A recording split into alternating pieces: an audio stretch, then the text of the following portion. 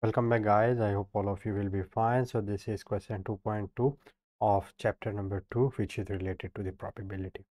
Okay, so the statement of this question is: use the rule method to describe the sample space S containing of all points in the first quadrant inside a circle of radius 3 with center at the origin. Okay, so we have to use the rule method here to find all the points which are inside the circle of radius 3 and also in the first quadrant of that circle. Okay, so let me draw that circle here. So if I have here the 4 quadrants, okay, and this is the origin, so what do I have to do here?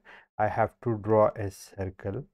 Let me draw it by this point. So this circle I will have here will be just like this one, and here this point, this point, this point, and this also, these are 3 3 3 3. Okay, so where do I have to concentrate? I have to concentrate over this first quadrant, and here it is very easy to see that both, if this is, let me use this color.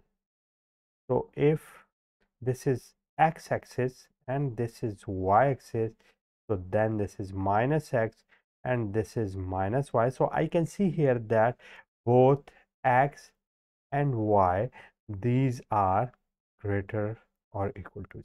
Okay. So this is what, this is the first quadrant, and here I have to find out the sample space in which is confined here at this point. So therefore, in order to do so, I have to start writing the sample space, and here in this area all the points will be composed of 2 points which will be x and y. Okay, all the points here will be composed of x and y. So therefore I have to write xy such that, okay, such that what I have to write the formula for the circle, and for the circle I know that the formula for it is x square plus y square is equal to r square, where r is the radius of this.